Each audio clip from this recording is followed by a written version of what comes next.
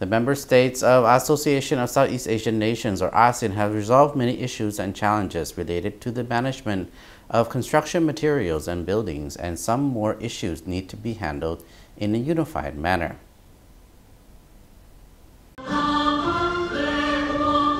These issues were discussed at the 10th meeting of the ASEAN's Building and Construction Working Group, which was held in Vientiane during May 2nd to 3rd.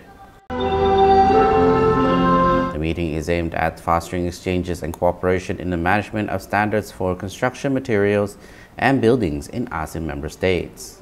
Participants also discussed risk assessment guidelines for buildings and construction materials. The opening ceremony of the meeting was chaired by the Director of the National Standards of Division of the Department of Standardization and Metrology, DOSM, Ms. Latdawan Sivongsae.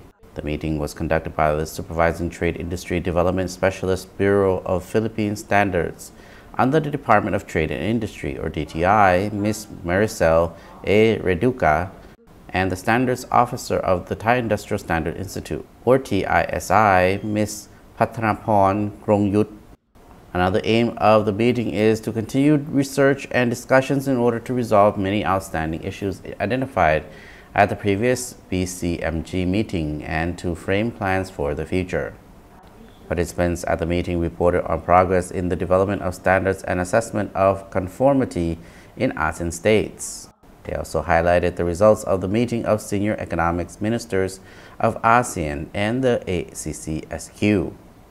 There are different problems and challenges that have been successfully overcome, and efforts to resolve some other problems must continue in a unified way in the future.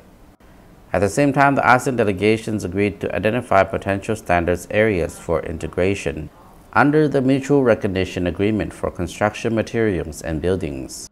They also raised the results of studies on regional and international standards, or ISO. To all the delegates, the products covered by the meeting included glass products used in construction work, ceramic tiles, and natural and artificial stone tiles, shop fitting used in construction, ceramic sanitary wares, and steel pipes. The meeting hosted by Laos, especially the Department of Standardization and Metrology, or DOSM, under the Ministry of Industry and Commerce, the National Standards Division, and the ASEAN Consultative Committee for Standards and Quality Calls, or ACCSQ.